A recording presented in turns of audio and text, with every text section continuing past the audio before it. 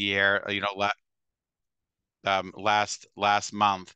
So I've been around a long time, and I do all different reviews for the credit union. But I am the physical security expert for the risk management department, and I do again a tremendous amount of robbery training and also active assailant training. But here's my contact information. If you want to below my picture, if you want to get my number and reach out to me again, I'll be more than happy to schedule whatever you need for that. But I take great pride in doing the robbery presentation, because life safety is the number one the thing for all of us. Even though we are the bonding company, even though we pay the claim, if there is a robbery, we don't care about the money at all. So everything I'm going to go over today is all about safety for your staff, for your membership, for your directors, and for visitors and vendors and everybody involved. So please understand that. And today we're going to be talking about robbery trends, what to do before, during, and after, and making your organization less attractive to criminals. And always understand too that each location that you have is going to be different. You're not going to have the same security features at every location. So it's going to be very location specific. If you're in a high risk area, then you're going to, have other security features, built in. And I work with credit unions as well. If you're looking at a new location, you're renovating a new location, safes, false alarms, layouts, and what have you. I do all of that. So again, feel free to just reach out to me. I'll be more than happy to help you out in any way I can. And part of one of my designations, being a credit and security fraud expert, really was talking to bank robbers to see what makes them tick. Why would they rob one institution over another? And what it did was validate all the things I've been talking about for the last 30 plus 35 plus years. And there's a lot of simple things that your credit union can do to make your branch less attractive to criminals.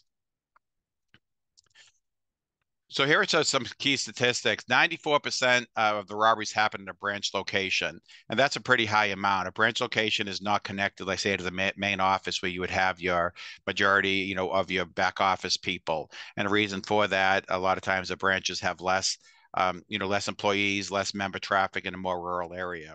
A demand note is the most common type of robbery. 59%, times, you handed a demand note. And the only one who knows they're being robbed is that one teller. And the Western states account for 36% of the robberies. Yeah, as you can see that different times of the day, and also different days of the week, they're pretty similar. But what we kind of find is on a Friday afternoon between 3 and 6 is a common area, because if I have a particular time, if I have a particular vice, drugs, alcohol, gambling, and I know that most institutions are closed on a weekend, that if I go all week, if I don't rob the credit union on a Friday or bank on a Friday, then I have to go all weekend without my vice. And if I do go all week, so 3 to 6 is a popular time on a Friday. If I do go all weekend, not robbing an institution, then first thing Monday morning from 9 to 11 is a common time as well. But you should be very vigilant, all times of the day and all days of the week. But those are the times that we're kind of saying because of people having the different vices. There are different types of robbery, types. We have the single attack teller. That's a no pass. Remember, 59%. It's a no passer. The person comes in, they just hand the note. This particular robber, there's normally always one. Usually, they may or may not show a weapon, but always assume, that they have a weapon. And normally, it's a low dollar amount, because we always recommend credit unions reduce the money at the teller station. You have two teller draws. You have a working supply up top. You might have $2,500 in that. Then you have your bulk supply down below. Most no passers just hand the note, say, give me the money in your top drawer. And the reason why you want to have less money in the top drawer is if a robber gets less money, you're less likely to be robbed again. It's very common that when you are robbed once, you robbed the second or third time, in a short, period of time. This is definitely the least traumatic for everybody involved, the staff, in membership. And when you are handed that note, pick it up by the corner, slide it over to the side. I do not recommend dropping it on the ground, because if you drop it on the floor and the robber wants it back, you have to bend over and you're out of sight of you're out of sight of the robber. They might think you're hitting the robbery alarm button. So again, your safety is most most important, even though there's a lot of evidence on that note. Then the most traumatic type robbery is a televault takeover. There's generally at least two people. They must always have weapons. One person stays on one side of the counter while the other one jumps over the counter. They go up and down the teller counter and get the money in the top drawer most of the time, and they go to the safe in the vault, and they're there for an extended period of time. Where the single attack teller type robbery, they're in and out probably within 1 or 2 minutes. The takeover type, they're in there for an extended period of time, and definitely the most traumatic for staff and members and everybody who might be in the office. And it's definitely higher dollar losses because they go up to multiple tellers and they go to the safe in the vault area.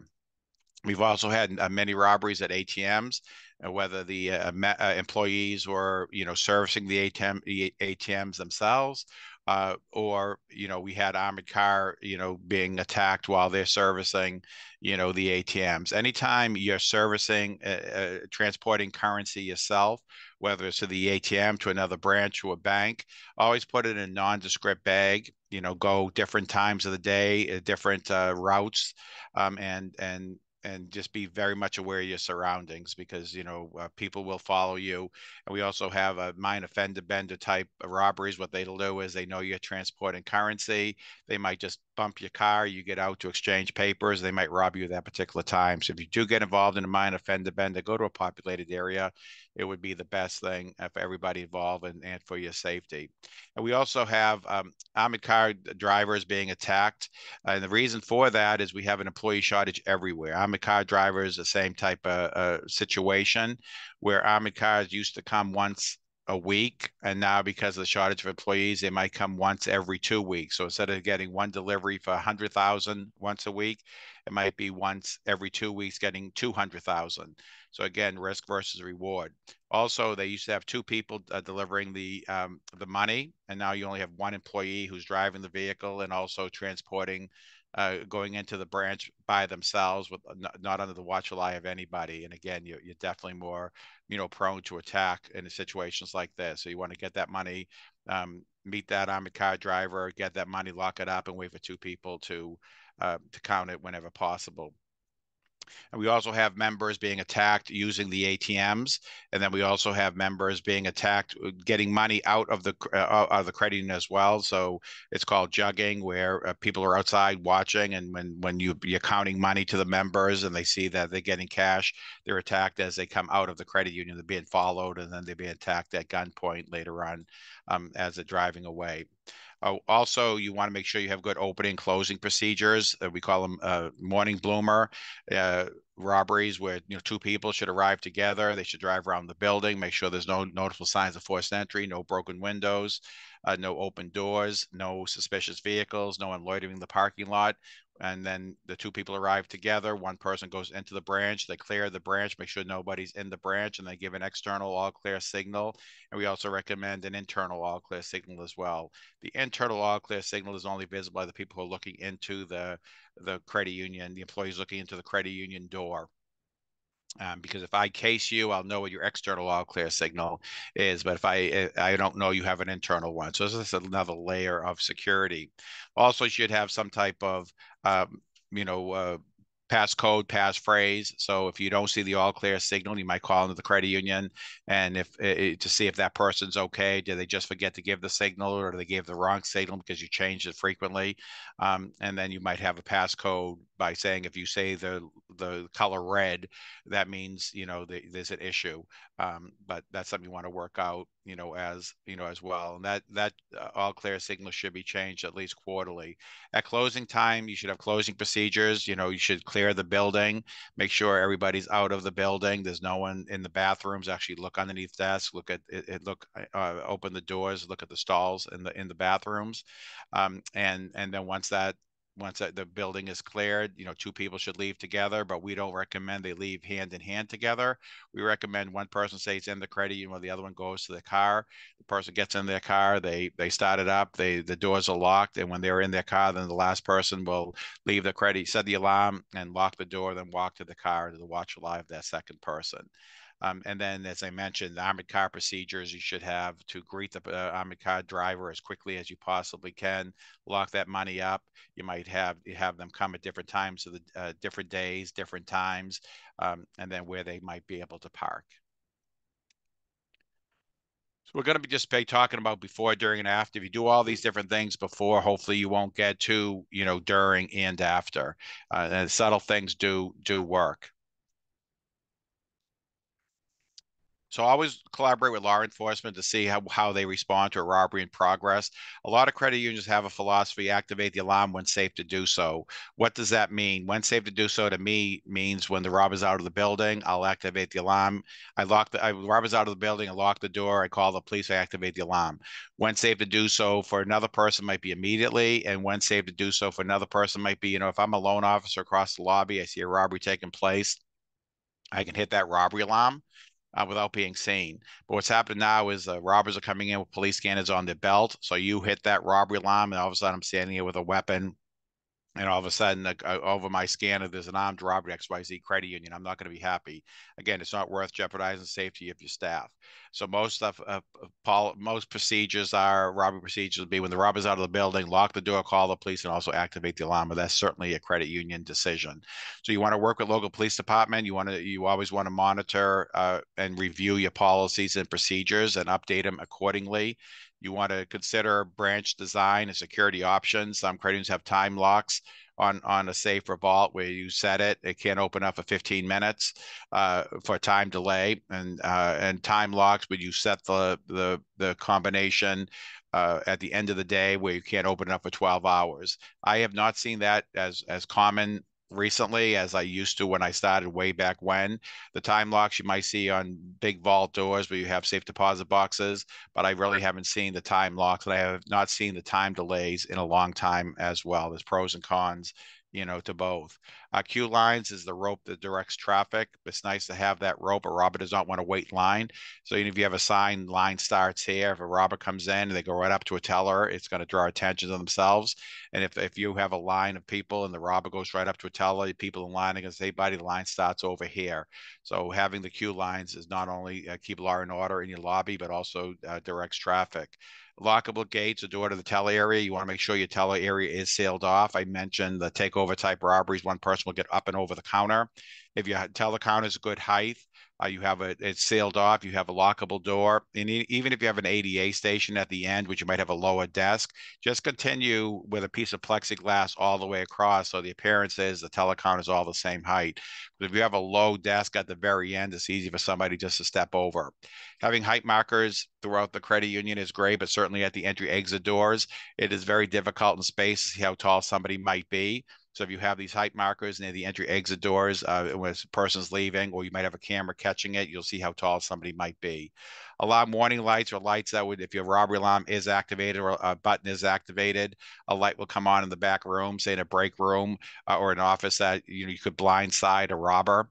For the safety of the employees, if that light comes on, it means stay put. Do not come out into the line of, do not come out to the lobby. If you do have alarm warning lights, a lot of times they're activated when you hit a robbery alarm. So if your philosophy is do not hit the robbery alarm button until the robber's out of the building, then that alarm warning light really is rendered useless. So we would just recommend that alarm warning light be put on a separate actuator. It will only put on the light, but will not activate the alarm.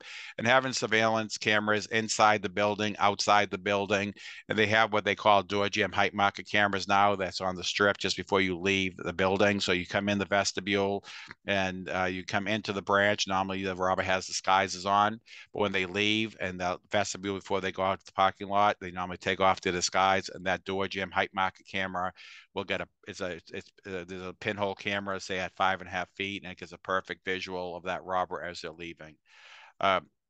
Again, different plans for different offices. You want to train the entire staff, not just frontline people. Do not allow people to be lured outside. We have a lot of robbers now who are trying to create a diversion.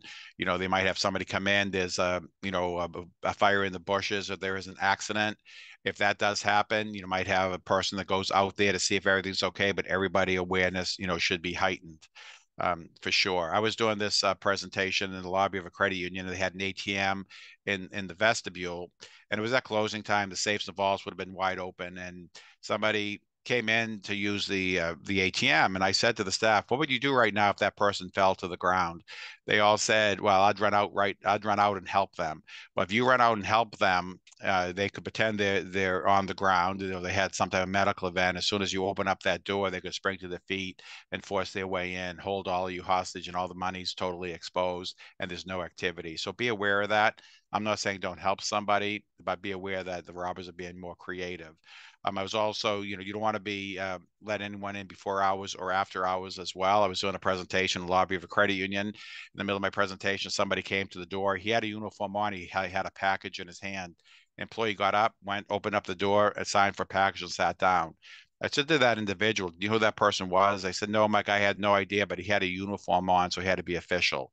How easy would it have been for anybody to come in after hours, you know, while the safes and vaults are all wide open, you're balancing, somebody comes to hold a package, you open up that door, they force their way in. Could be a very dangerous situation. Escort visitors out at closing. So if you close at 5, you know, walk a member out, open the door, let them out and pull that door shut and lock it until all the people are out. If you let them go out by themselves, we call them hitchhike robbers. What happens is that door might take 3 seconds to close, and by the time that it closes and locks, somebody could run, grab the door, and come in. And we always reduce the money at the teller station workstations and also in the branch itself. Less money robbers get, the less chance they're going to come back and rob you. And have you may want to look into having an ambush or distress code on the alarm system. What that is when you come in the morning, you put a code in that will deactivate the motion detectors, the door contact, the safe alarm. An ambush or distress code is a separate code that you put in. Will still deactivate all the alarms that will let the monitoring company know that you just opened up the credit under duress. And this is a good thing to know. And if you do have a ambush or distress code, everybody who opens or closes the branch should know what that code is. And you should go over it periodically, because a lot of people say, I have a code, Mike, but I'm not sure what it is, but I have it in my wallet, I have it in my purse. It doesn't do you any good. And that code should not be 0911. So loose lips sink ships. You never want to talk about work outside of work, social media. Or if you're going bowling, you don't want to say, "Well, how much you saw at your branch?" We saw 300,000. Well, that's nothing. We saw 500,000 at my branch. I was walking by, and I was in a lobby of a credit union doing a review, and one teller said to the other, "Hey, Mary, you going to go out to lunch?" And Mary said, "No, I can't go out to lunch today. Armored car's coming at noontime, and I have to count $1 million." I heard it, and everybody else heard it as well. So you want to make sure that you don't discuss anything about work. And even when you're talking internally with each other, do not, you know, talk loudly, because if you're talking, you talk about money, which is your commodity, like a shoe company talks about shoes, which is their commodity. You might be talking to your, you know, your colleague, and people are listening in. So again, be very discreet. Always stay alert for your surroundings. You want to make sure that if you see any cars parked in the parking lot for an extended period of time facing, you know, the branch, don't be afraid to take down the time, the date, the license plate number of that person, and don't be afraid to call the police. A professional robber will case you 5 times inside and out. So they'll show up at your branch. They'll park there every Thursday morning from 9 to 11 and look. They say, okay, between 9 and 11, there's only 5 employees who work at that branch. Army car comes at 9:30, and there's no member activity from 9:30 to 10. So what time are they going to rob you? As soon as they drop all that money on a Thursday, that's the time they're going to rob you. 5 employees, no member traffic from 9:30 to 10, and you just got the cash shipment supply. So be very observant as you're looking out the window. Write down the information before you call the police, because they also are coming in with police scanners in the car. And if you call the police, before you write down the information, they'll hear that the police are being dispatched, and they'll take off out of the parking lot and report that in the suspicious activity log. Just like you would greet people as they come in. You know, as soon as they come into the branch, you'll greet them, they help you. And then if they say, no, I'm all set, they grab a brochure and they leave. You want to write down the time, the date, and description of that person, what vehicle they might have. So if you are robbed soon after, you can compare that person with the robber. It's very effective. When somebody does come into the branch, you want to make direct eye contact with them. Making eye contact with them is threatening to them. They know now you know who they are. So if they are casey, they probably won't come back. I'm going to make a huge distinction when to make eye contact and when not to. So greeting people is a great robbery deterrent. Always monitor interior and exterior camera coverage. Make sure the cameras are working properly. They're positioned properly. and the time and the date is synchronized with transaction time and real time. Having signage on your door, remove sunglasses, hats, and hoods, or we may ask you to remove your medical mask temporarily for identification purposes, is a great deterrent. And you should, have those. I mean, it's a good thing to have those signs out the door because it does work. And I know the police like these signs being out there. And it's one of those things where when there's somebody is casing you, once they see that sign, they know if they come in with any disguise on, they're going to be like in a fishbowl. So when you're being robbed, you want to remain calm as possible. Do not make direct eye contact with the person. Remember, when somebody was casing you, you make eye contact with them. But when somebody comes in and in a threatening way, do not make eye contact. You want to remain calm. You want to follow instructions exactly, no more, no less. Do not make any sudden movements. If they ask you, do not include bait money, GPS, die packs. Do not include it. And then activate the alarm whenever your credit union senior management teams tell you to do so.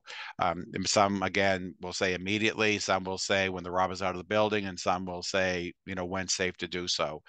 So understand that. But most credit unions are going away saying, when safe to do so. And always, safety is the number one thing. You have the insurance.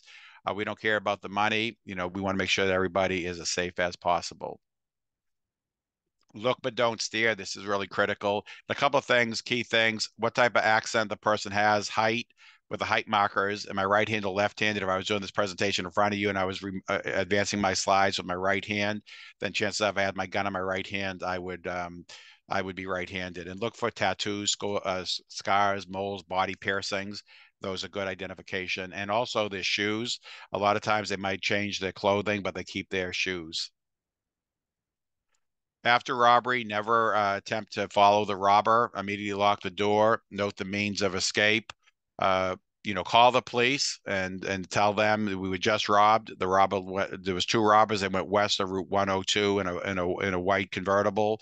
The best chance of catching that criminal is within the first 3 to 5 minutes. They go to point A to point B.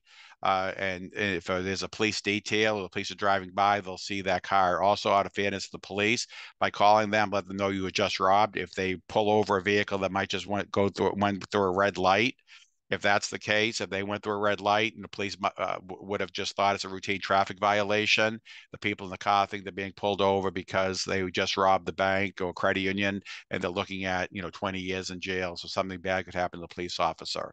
Activate the robbery alarm. Call the police, as I mentioned. Secure the location, including the remaining cash. Safeguard any evidence. Access your prepared robbery packet. Place temporary close sign on the door. Request all witnesses to remain until police arrive, but you cannot force a member to stay in the credit union. You can't hold them against their will. It's called kidnapping. But you want to get their contact information. The police will, will get in touch with them. You really want them to stay, because if you let them out, they're going to probably run to their car and the police are going to think they're the robber. Or if you let them out, the robber could take them as a hostage. But anytime you open that door to let them out, anytime you open up that door to let them out, the robber could come back and hold everybody hostage in the branch. And do not release any information to the media. And there's just some things in a robbery packet you should know. Basically, the key things here are the assignment cards and contact information, publicity guidelines. So everybody should have a robbery credit, should have a robbery packet. You should know where these robbery packets, might be. And different types of branches, open branch concepts. So if you have an open branch with cafe or dialogue pods with TCRs and TCDs, there's different safeguards that you can have on these machines. Number one, load them before hours and after hours, not during the business day. Have a limit placed per transaction or per teller. So the most anybody could get per transaction might be 2,500 without involving another person to do an override. A professional robber will know the capabilities of these machines.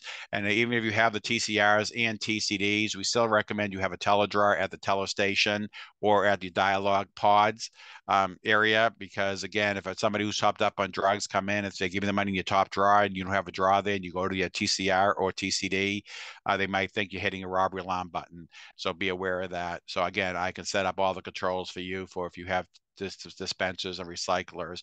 Also, we've had robberies at interactive teller machines, whether they're in a branch or at the drive-through, and we've had robberies at drive-through. We still recommend that you give money out, shut the tube down in a drive-through, and then notify people in the front to lock the door, even though you're behind bullet resistant glass.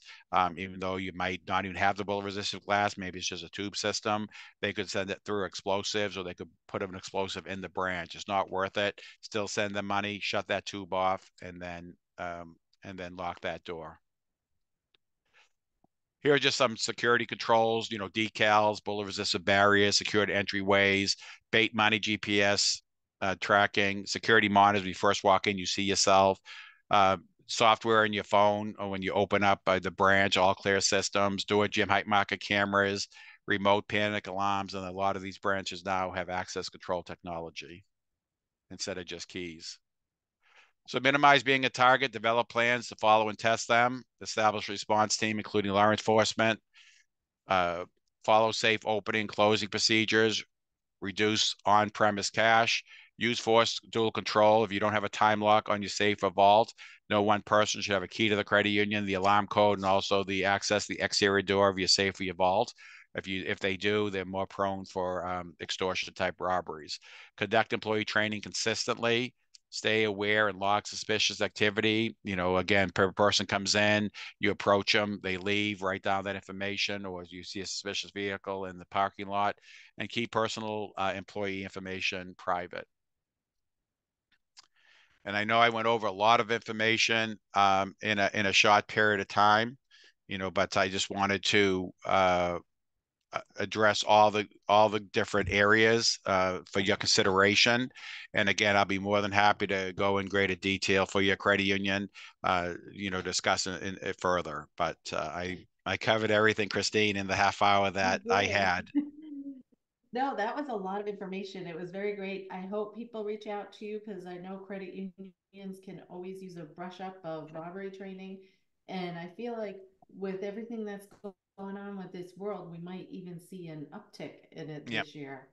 And it's all value Um, added service, Christine. There's no additional charges if you're a policyholder. So, if you want to call me, it's not costing anything to do that. And take advantage of my, my 38 plus years of experience and what we see. And our whole focus is on safety, and there's no negative ramifications of this. We just give you some recommendations, and you don't have to respond to the review if I do a review or if I do a training for the credit union. I also do branch security reviews as well, so it's all value added. Yep, yep. I know you did it at my credit union once that when I worked there and you did a great job and then we followed all your procedures and I think they're very helpful because they do make you think twice about the area, like you said, if you have all these protocols in place, then the robber is going to think twice about targeting your credit union. Yeah, and all the stuff exactly right. All the things you do before, it doesn't cost any extra like money to do all the subtle things that you do. Really makes a huge difference. A profession with a professional robber as well. So thank you. Yeah, it's been a while since we worked together at your credit Yes, union, but yeah, I look forward to. I'm out there for anybody who needs me. perfect. Well, thank you, Michael. I You're appreciate You your have a welcome. time, good Michael. day. You too. Thank you so And much, everybody. Bye thanks. bye. Bye. Oh, Oh, okay. and so Dean, is Yes. Dean here? So I'm Okay. going to, I'm Dean Martino with the Cooperative Credit Union Association, and I just realized my camera wasn't on, so give me a minute. So, um, and I am happy to introduce Jessica Avery, who took on the role of Director of Advocacy at the Cooperative Credit Union Association in January of 2023. Uh, Here she has pioneered the integration of data into political action communications and strategy to boost giving. Hailing from Western Massachusetts, she has amplified advocacy efforts and engagement with legislators in the region. Before joining the association, Jessica spent 5 years at the Massachusetts State House, focusing on policy areas such as climate, energy, education, and veteran affairs. With a background in research and evaluation at the Harold Grinspoon Foundation, she honed her skills in data analysis and tool development.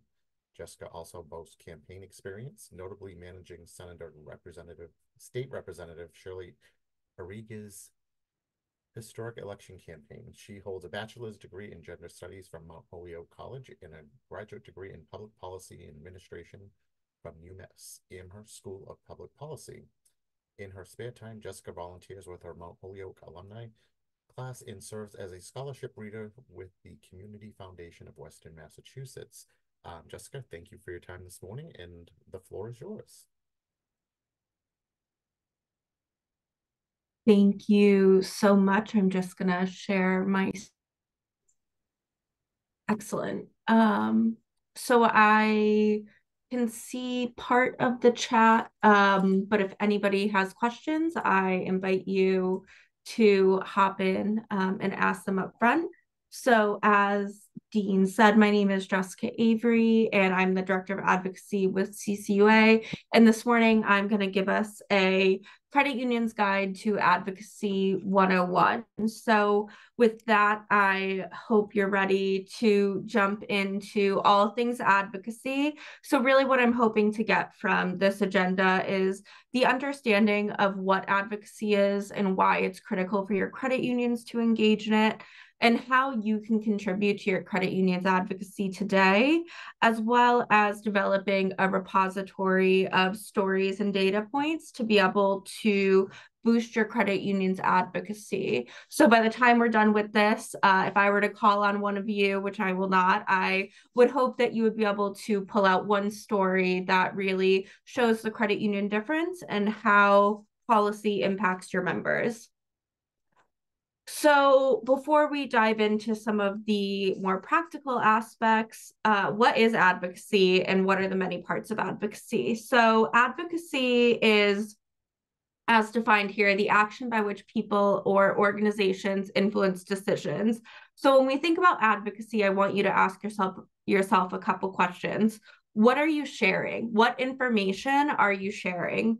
And how are you sharing this information? So oftentimes when we think about advocacy, we think about protests, or we think about someone going to the media, but also advocacy could include something as simple as an op-ed. It could also include a short social media post. So thinking about the various and diverse ways that you can engage in advocacy is critical to being an effective advocate.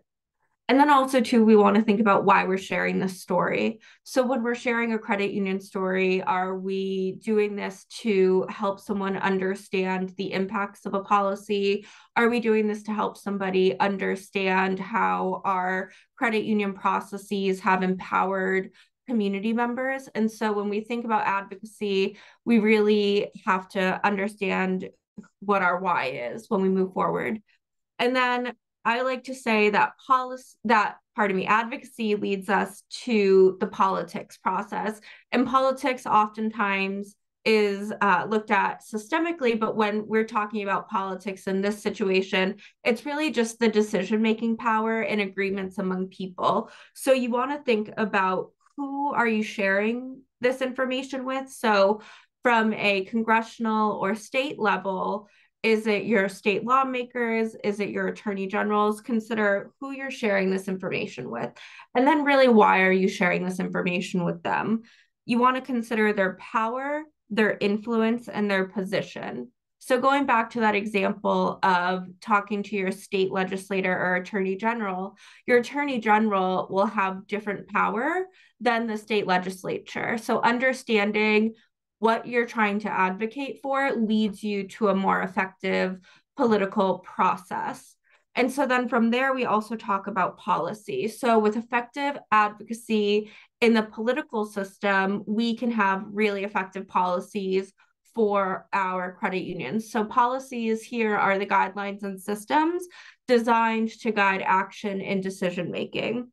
So when we think about policies, we're thinking about what do we want to influence? If we are recognizing a regulatory burden on reporting that could be streamlined, how can we advocate and talk to our current elected officials and our sitting regulators to help them form and understand a policy that really directly impacts ourselves and our members? And so when we think about the what, we also have to think about the how. how do you want this policy to impact people? This essentially goes into a bit of strategic planning, but how do you want people to be impacted? What could be the negative consequences? So really thinking about it like that.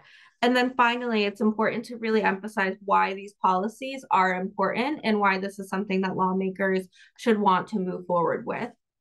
And so now that we kind of have an understanding of each of the pieces of the advocacy, political, and policy process, I wanted to share how to effectively advocate. So, when we think about the concept of advocacy, it's really how we're communicating. And we can go back to Aristotle. This is something that my colleague highlighted at GAC for those of you who were there, but we can really think about the ethos, pathos, and logos. So, going back to the idea of who we are, what is our emotional tie? When we think about the logical reasoning, what are the outcomes? What are the financial implications? What are the data points that we are considering when having these conversations?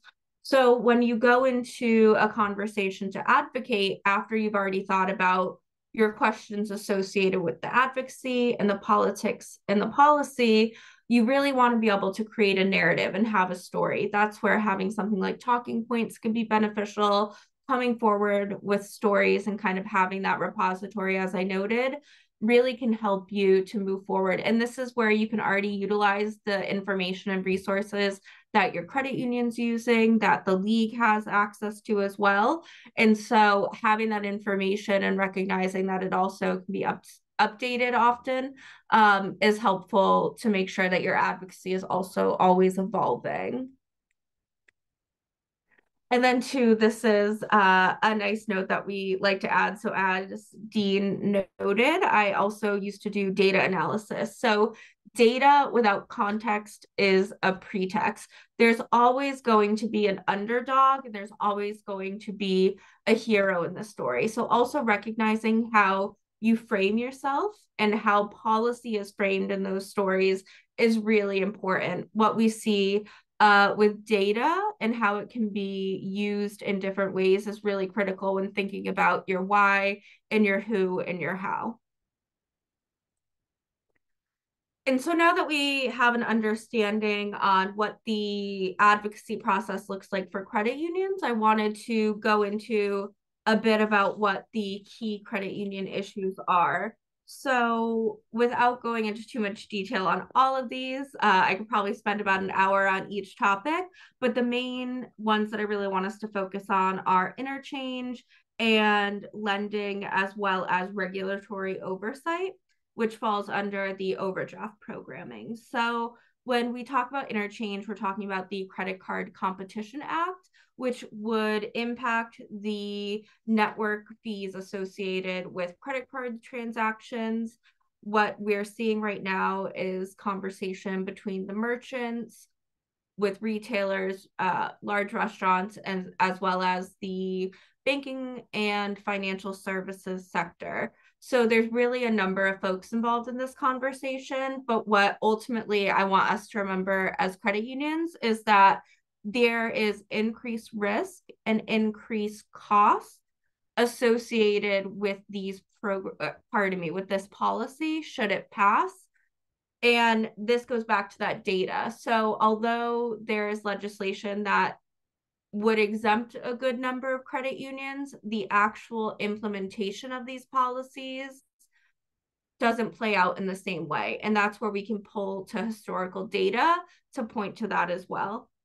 And then the other topic that I would like to focus on is the loan cap. So member business loan and veteran loan caps are really a main focus. So veterans are one of the largest growing entrepreneurial groups in the United States right now. And when looking at accessing capital, particularly with the associated moves that come with being in the military, there's often trouble with veterans accessing loans. So these pieces of legislation, both specific to veterans and non-veterans, would expand and exempt where credit unions are lending, which again would allow for greater liquidity to be loaned out when certain groups are exempt from RCAPs. And then it also allows credit unions to meet the needs of veterans, again, who have potentially more complex needs than some of the other entrepreneurial communities. And then finally, I want to talk about the overdraft programming. So the CFPB has had a lot of conversation and has been putting out a number of rules on this. And so when we look at overdraft, we're really thinking about how are we providing services and products to our members who have opted into these services and products versus larger institutions and predatory institutions essentially using these overdraft fees as a financial tool for themselves. So from that, when we think about the regulatory impacts, I also want to bring us into the federal landscape, which really ties us all together. So when we are talking about these bills and we're talking about these bills in front of Congress, what we're really focusing on is the direct advocacy, politics, and policy process. So, for example, the Financial Services House Chair, Patrick McHenry, announced his retirement. So, the impact of that on future legislation and current legislation will be greater than if he had been remaining in place. So, when you're considering policy, when you're considering regulatory changes, you have to really consider that full landscape. And that's why I wanted to include a piece on current Congress, because I also wanted to note that these ways of thinking can also be applied to your state legislature as well. So in considering how your state legislatures are working on state policy and how those impact your credit union, I think it's critical, again, to keep the lens of the who, what, and why. And then finally, I also wanted to discuss the credit union structure and regulatory impacts, which looks at the politics of the policy process. So with this, the credit unions as not-for-profits versus for-profit institutions have different political contribution requirements, have different taxation structures, and as we know, are member-owned cooperatives. So when we look at how politics influences our regulatory structures, we can look directly at how the NCUA functions. So the NCUA is often considered, when we consider the NCUA, we're also looking at the regulatory appointments. And so with the NCUA, we can consider how congressional appointments, that policy and political process are impacting who is making our regulatory decisions. So that can also, again, be replicated on the state side as well. So states such as Massachusetts, for example, have full insurance coverage. And so when we look at how states are able to provide their own regulation, again, this is where you can engage in advocacy on the state level. And so with that, I want to make sure that I have time to open it up for questions for everyone.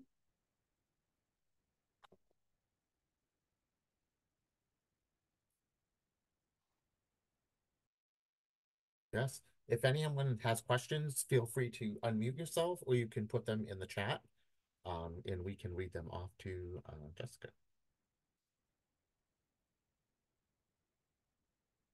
Hi, Dean, Jessica, it's Michelle. Hi, Michelle. Hi. I don't necessarily have a question, but I definitely have a comment on this.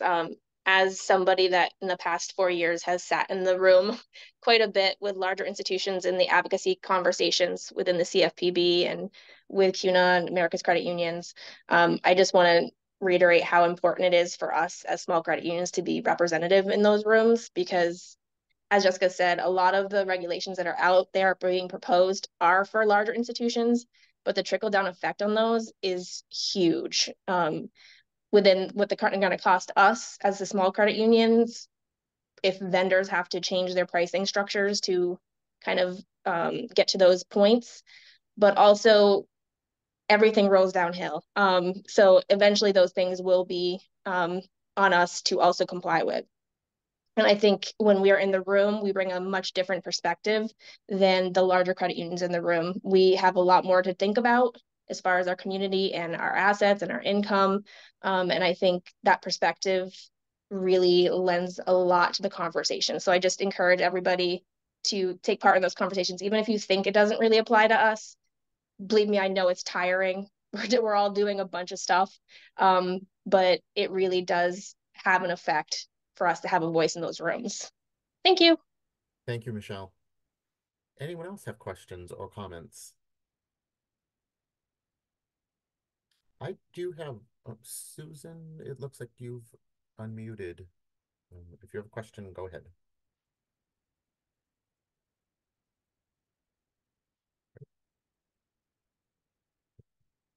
So I have a quick question for Jess. So cannabis banking has been a hot topic for a number of years now, especially since Massachusetts made recreational use legal.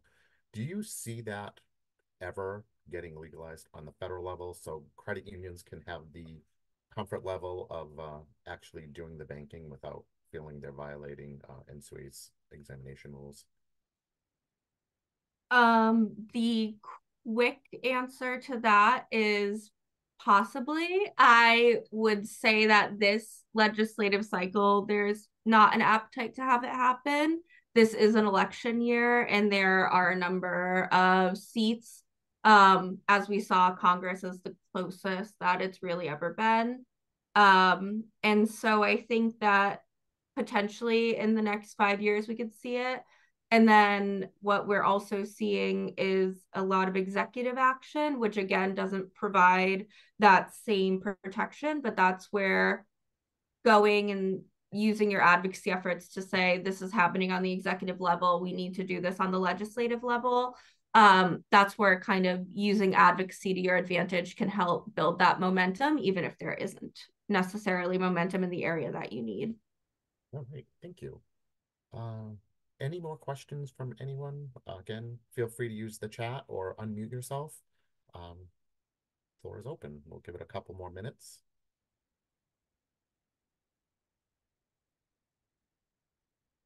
It looks like we have a shy bunch today.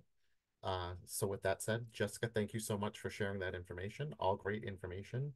I want to thank everyone for joining us today. I want to thank my colleague, Christine from Vermont, for being willing to partner with us again to create this. We couldn't have done it without your help, Christine. She's the glue that keeps this thing together and keeps me going. The recording will be made available to everyone probably by the end of the week. So stay tuned for the announcement on that. And if you have questions on any of the presentations that you saw today or would like copies of anything, please reach out to Christine or myself and we will get them over to you. Thank you, and we look forward to seeing you all next week. Have a great day. Thank you. Have a good day.